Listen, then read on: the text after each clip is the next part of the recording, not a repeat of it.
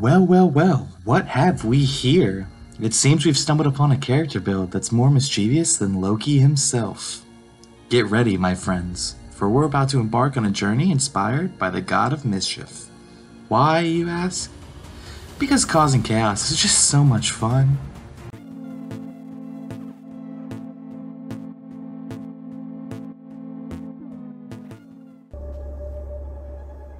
I am Loki of Asgard, and I am burdened with glorious purpose. Before diving into the true chaotic build this is, Loki needs some stats that match his ability to get in trouble. We'll be using standard rays always. The 15 goes into dexterity. Loki is a quick, sneaky, and dodgy boy. He can dodge a hit whenever he needs to. And let's not forget of all the backs he's stabbed, both literally and figuratively. The 14 goes into intelligence. Loki had a whole plan schemed up to take over Asgard, Earth, defeat Thanos, live successfully on Sakaar, even overthrow an entire time agency. My man had plans on top of plans on top of plans. Too bad none of them really ever worked. The 13 goes into charisma. Again, if you've got plans to take over multiple planets, you better be good at convincing people of your plans. He had an entire Shatari race ready to go for war for him, and even had Owen Wilson eating out of his hand. Plus, he loves to hear himself talk. And let's not even mention the internet's reaction to Tom Hiddleston. The 12 goes into Constitution. He has plot armor like crazy. Arrested in Avengers, only to be set free to die in Thor Dark World, only to be brought back in Thor Ragnarok, only to die again in Avengers Infinity War, only to be brought back again in Loki. My man feels like he's been dead for 30 minutes. The 10 goes into Wisdom. It's not like he's wise, he just chooses not to be. Plus he can be easily distracted, leading to him being in unsavory positions. And the 8 goes into Strength. Who needs to be strong when your enemies can't even hit you? They're too busy being charmed, falling for illusions, or being stabbed in the back.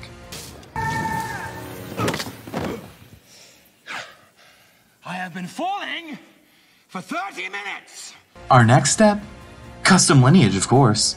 We of course considered things like Asmar, but last time I checked, Loki didn't have any wings. So Jotuns that are disguised as guardians because they were taken at birth are a custom lineage.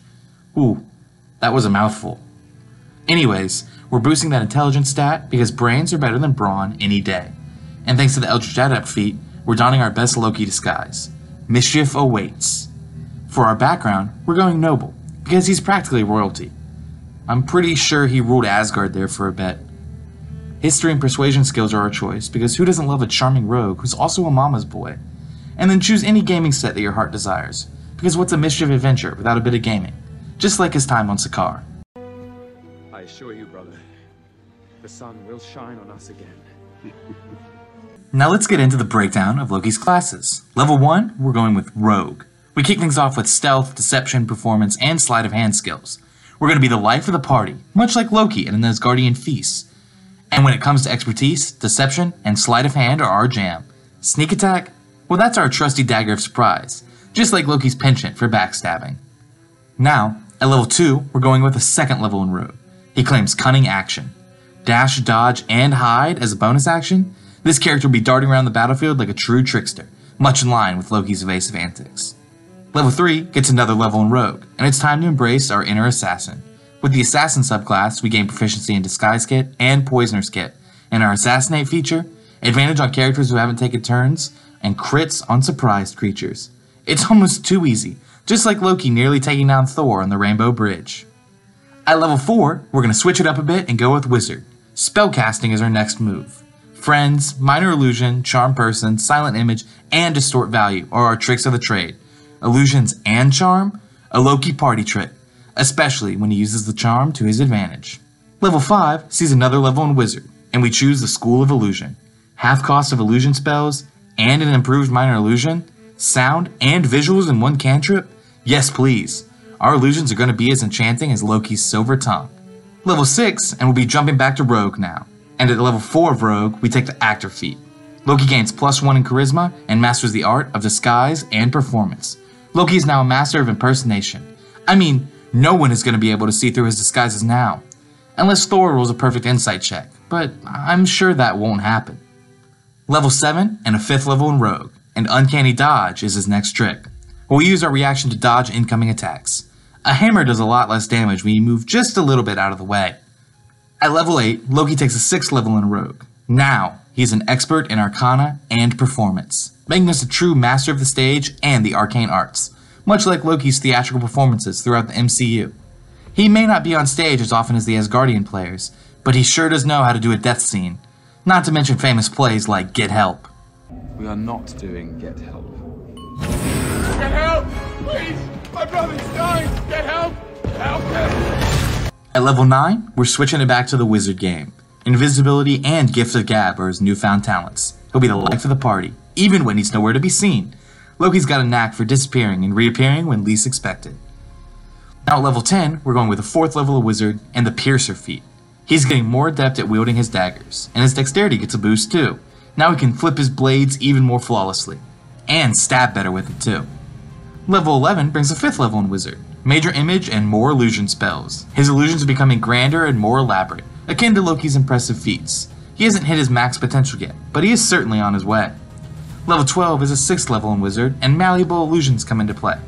He can allow his illusions to adapt to the situation, changing them as needed. 13th level is a 7th level in Wizard, and his magical talents continue to grow.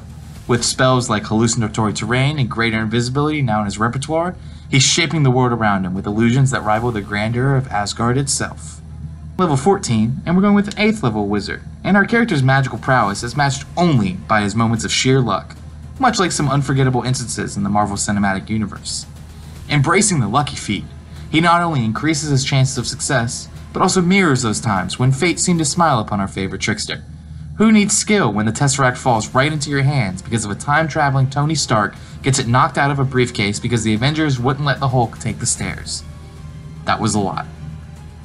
Level 15 and a 9th level in Wizard, and he reveals in the art of deception.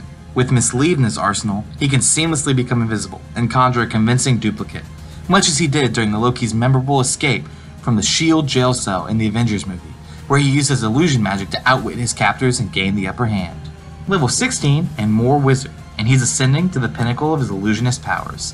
Illusory Self is now his ultimate trick, allowing him to create duplicates that confound attackers, much like Loki did during the Battle of New York, where he bamboozled his adversaries by creating mirages of himself, leaving the Avengers bewildered. Level 17 and more Wizard. His mastery of illusion magic continues to deepen. Spells like Mass Suggestion and Programmed Illusion are now at his fingertips, making him the puppet master of chaos.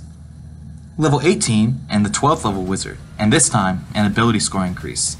He's bolstering his intelligence to a remarkable 18, embodying the cunning and brilliance that define him. It's a testament to his growth as a character, paralleling Loki's own evolution from a mischievous trickster to a complex and multidimensional figure in the MCU. He knows far more than he did when he tried to take over Earth, and it definitely shows. Level 19, and we're going to go with Wizard some more. Our character's mastery of illusion magic reaches a mesmerizing zenith, much like the awe-inspiring illusions featured in the Loki series. With spells like Mirage Arcane and Project Image at his fingertips, he's capable of conjuring illusions that rival the grandeur of Loki's illusory Asgard, a spectacle that left audiences awestruck and showcased the character's unparalleled command over the realms of deception. However, it's missing just one thing, and that comes at 20th level, and he stands as the undisputed master of illusion magic. Illusory reality is now his piece de resistance, allowing him to do something truly extraordinary. He doesn't just have the power to create something that looks like Asgard, but for a brief moment, it is enough to make it real. A real Asgard certainly is able to pull the attention from the likes of Alioth. No. We may lose. Sometimes painfully. But we don't die. We survive. Everyone has some balance. Even the troubled Loki character needs to have a change of heart from time to time. So let's dive into some pros and cons of Loki's sneaky build. First in pros, he's an illusion extraordinaire. Loki is the embodiment of illusion magic, conjuring a plethora of illusions. His perfected imitation and ultra-realistic illusions leave everyone, friends, enemies, and himself alike, in awe. He's also charmingly lovable. With charisma as his strongest weapon, he's a magnetic charmer who can cast enchantment spells, beguiling and persuading with ease. He's so charming that he practically falls in love with himself. He's also a master of the stabby. When diplomacy fails, he's a master of combat, delivering deadly sneak attacks with finesse. Loki's got a knack for quick and lethal strikes. He's got some cons, however. like he's as fragile as a house of cards. When it comes to defense, he's not too sturdy. His low AC and health suggest that he's not meant to take hits, making him the last one to volunteer for the front lines. He's also a little specialized on his spells. While he's exceptional at illusions and charms, his spellbook lacks the versatility of a full-fledged wizard. He's a specialist, not a magical Swiss Army knife. He's also a physically weak little baby boy. Don't expect feats of strength from him. He's more reliant on brains and magic than brawn, which he is more than happy to leave to his brother. With a mastery of illusion magic that rivals his on-screen counterpart and a charisma that can charm both mortals and gods alike, he embodies every facet of the trickster god. As he continues to weave his web of deception, engage in a love story with Sylvie, and leave chaos in his wake, it's clear that he's the embodiment of mischief itself. In a multiverse filled with surprises, our Loki is ready to pull off pranks that even the trickster god himself would applaud. It's a bit narcissistic if you ask me. So as we eagerly await the next chapter in the Loki saga, our character stands ready to dazzle, beguile, and perhaps even rewrite the script of his own adventures through some time travel shenanigans. Be sure to check out this character build for free over at our Patreon. And if you enjoyed the video, be sure to sneak attack that like button, and maybe subscribe if you enjoy this type of content and want to see more.